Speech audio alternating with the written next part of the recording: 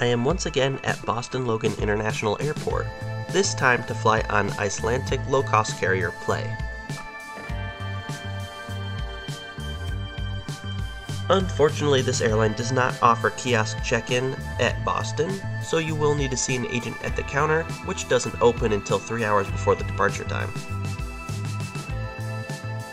Hopefully you're able to find security given the super subtle signage the airport provides.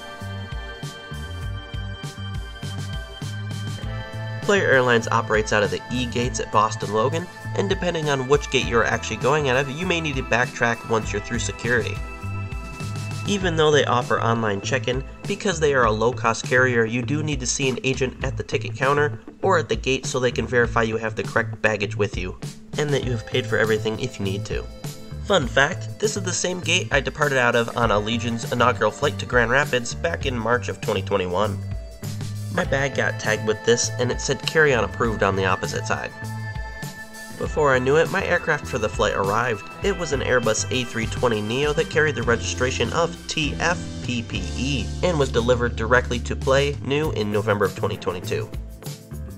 For all passengers flying on Play Airlines flight will be only 2 destinations to Reykjavík. All passengers will need a printed boarding. Play does have a very interesting boarding process. The first boarding group was priority passengers and people that needed extra time down to the aircraft, and the second boarding group was everybody else.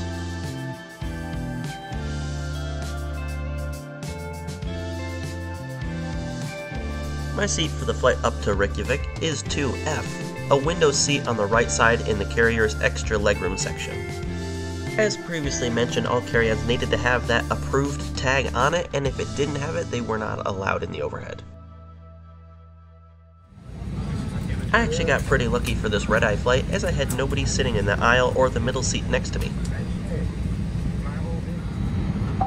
A very good evening, ladies and gentlemen from the flight deck. Is your captain speaking. Very warm welcome to this flight to Keflavík. My name is Sveinn Sesson. With me here in the front is the first officer, Andri Ármannsson. We are ready now, expect a little bit ahead of schedule in a few minutes. And estimated flight time today is quite short due to good tailwinds, 4 hours and 30 minutes. And I'm expecting mostly good flight conditions, although might be some light jumps now and then. If you noticed, the captain called the airport Keflavík, while the boarding passes and the gate monitor said Reykjavík. This is because the capital city of Iceland is Reykjavík and is the name that most tourists and outsiders are familiar with. But the international airport is technically located in the town of Keflavík, which is about an hour away from the capital city. This is also the reason why the airport code is KEF.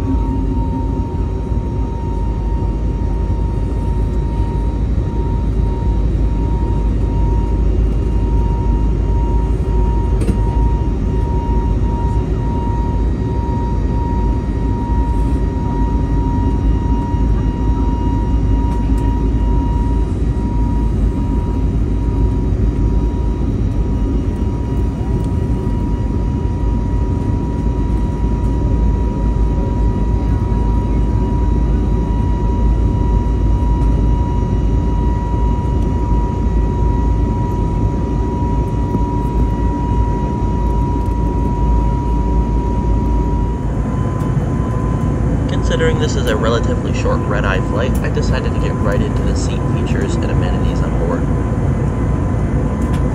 On the carrier's A320s, the extra legroom seats are the first 2 rows of their aircraft.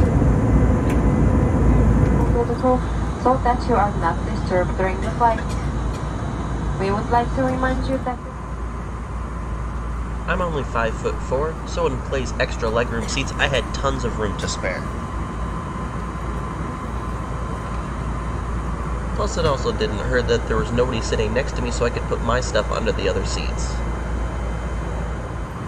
The tray tables on Play are generously sized, considering most tray tables on airlines like this are really small. Their seatbacks offer phone and tablet holders, that way you can watch movies you downloaded before getting on board. The airline does offer internet, but it's not for streaming or looking up things on the internet. It's for ordering things on the airline's onboard bistro, looking at the interactive moving map, playing some games, or doing a survey.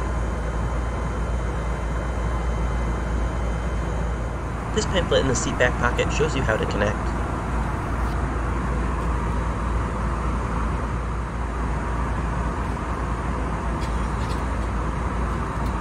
If you don't have a device or would rather not connect to the internet, they also have a paper version of their bistro in the seat back pocket, and there is also a small catalog in the back where you can order play-themed items.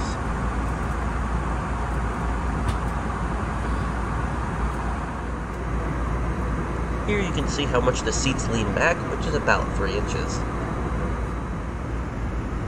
In between the seats in front of you, they offer a USB as well as a USB-C outlet.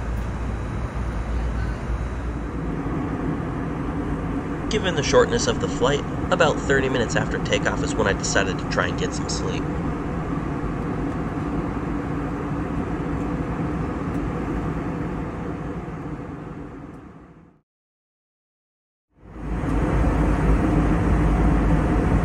After 3 hours of what could maybe possibly be considered sleep, I woke up as we were just about to start our descent into Iceland.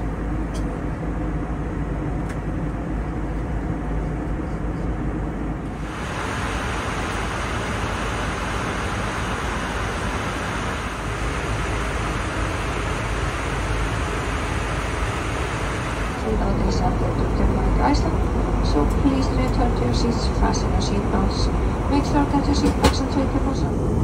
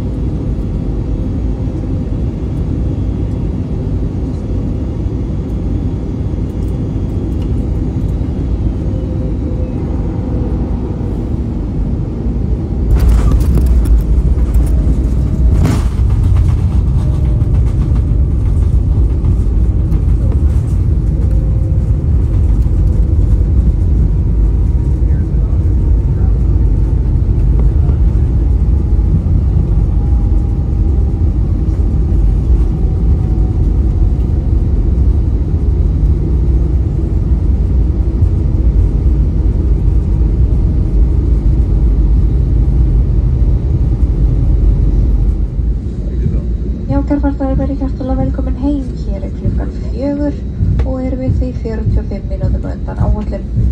Öryggisleika vegna beðum að sitja með sætisbeltið spennt. The flight between Boston and Reykjavík is the shortest flight by distance between the two countries, and not just for Play Airlines. So it didn't matter that there wasn't much in terms of amenities compared to full-service airlines like British Airways or Delta, but they still offered quite a bit compared to low-budget carriers like Spirit in the United States and EasyJet and Ryanair in Europe. I would definitely fly them again given the chance and the cost of this compared to other airlines coming up to Iceland, as this is a relatively expensive place to be and also to get to.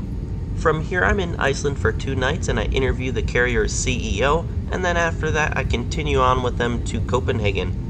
Videos for both will be up on my channel at some point soon. I also do not claim to be Icelandic by any means, so I do apologize for the pronunciation that I've gotten wrong in this video.